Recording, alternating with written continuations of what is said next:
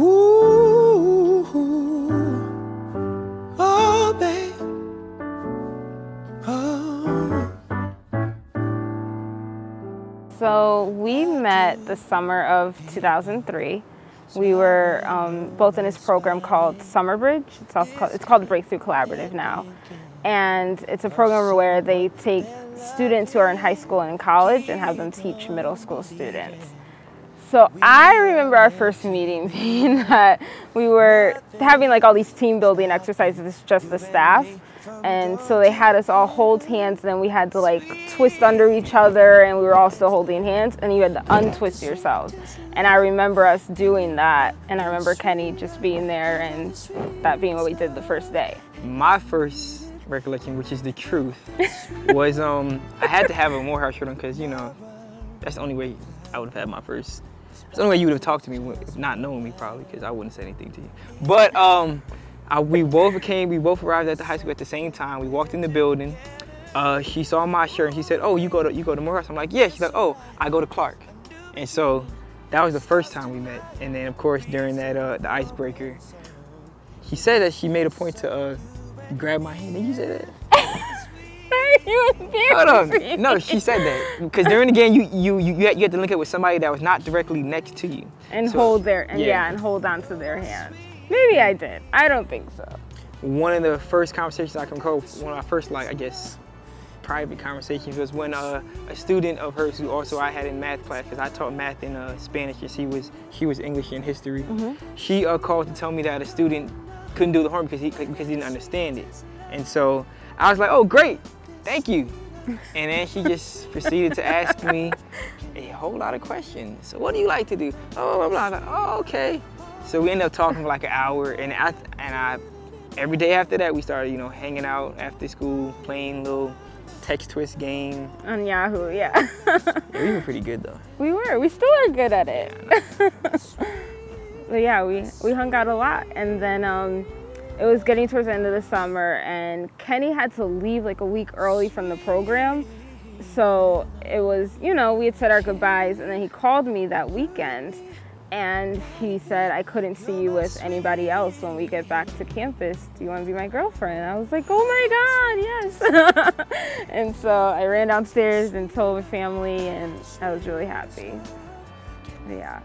Now, the backstory behind that was the summer was winding down, and I think she wanted a relationship. I told her towards the end, I'm like, "No, I don't want a relationship when we get back to school. I kind of want to be free."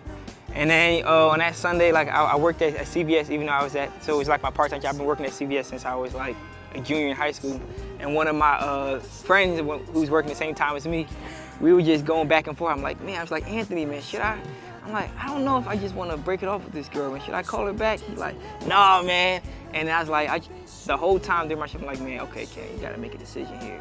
Make a decision here." And finally, on like my 15-minute break, you know, I just went outside, made the phone call and said, you know, "Hey, T, you know, what's going on? You know, I don't want to be just your friend. I can't see anybody else, you know, being with you." So she was like, "Okay, Kenny, cool." I don't think I said you want to be my girlfriend. I think I just said, you know, "I don't want to see you with anybody else." She's like, "Oh, great." Together ever since. A decision made in CVS. Yep. So Kenny and I were we were in Philadelphia at this point. And so we had vacation time to take in the end of June 2008. And so I said, "You know, what do you want to do?" I'm a planner, so I'd been talking about it for months, and I was like, "You know, you're not giving me any ideas what we really want to do." And he's like, "Oh, I don't know." And at the last minute, he's kind of like, "We should go do something." And I remember that night, him on the computer looking up places to go, you know, it's close enough to drive. Anyways, we ended up driving to Virginia Beach for the weekend, something he planned all by himself, which is such a feat in and of itself.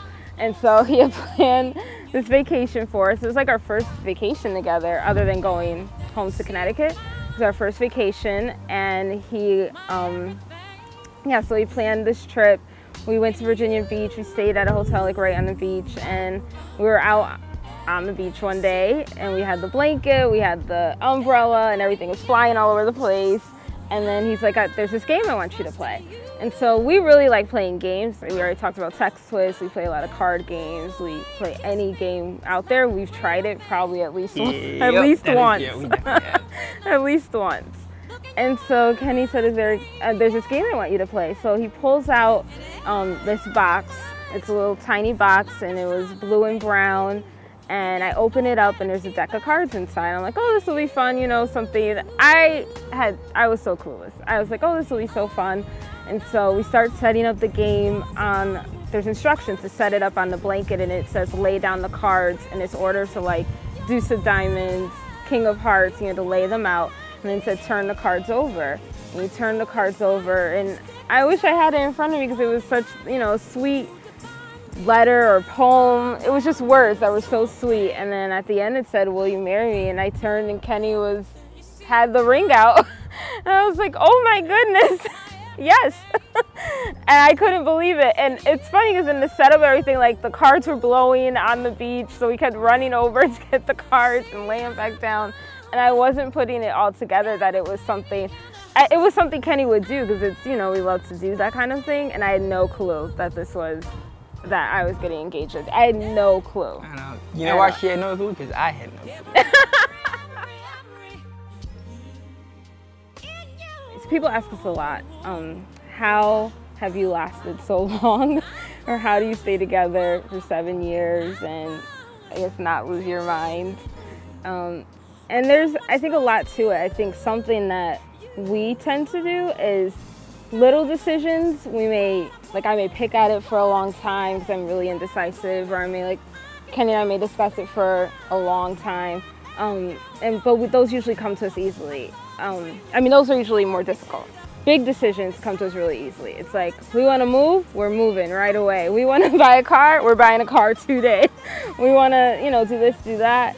And I think that really speaks to how supportive we are of each other and how much we trust each other. We know that, you know, if I decide that I'm ready to go back to school or I want a career change, that I know Kenny's there to be supportive of that. And I can trust that he has my best interests at heart. So I appreciate that. I mean, if you know this girl, she's a very unique person. Like, don't make me sound strange. She's very funny. She's very funny. She has a great personality. She's very smart. She has strong opinions, which I like.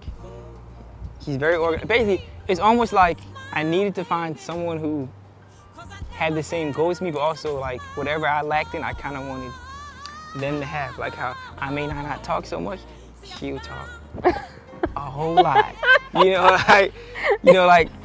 I think kind of on those same notes, like Kenny's everything I'm kind of not. He's very, he's passionate about a lot of things, which I really appreciate. And just seeing his passion, I think, makes me more excited about doing things in life and just being together. Kenny's also very smart. He's always teaching me new things, and whether it's something with math or a new rap song or a new dance, we're always learning things together, so I appreciate that. And I think Kenny he provides that safety and security that I've just always been looking for and I really need. And I think that's what makes our relationship work, is we complement each other really well. Well, my attendees are my 4 younger sisters who I love so much, and I miss them right now. I can't wait to see them for this wedding. So the first one is my maid of honor, my sister Adriel. She's a couple years younger than me, and I really chose my sisters because they are my closest friends. When we are together, we just love being together. We really enjoy it, and we obviously grew up together. But it's, you know, as we got older, we moved to our different, you know, onto different things, whether it's college or jobs or whatever it may be. And it's nice to just have them all with me to support me.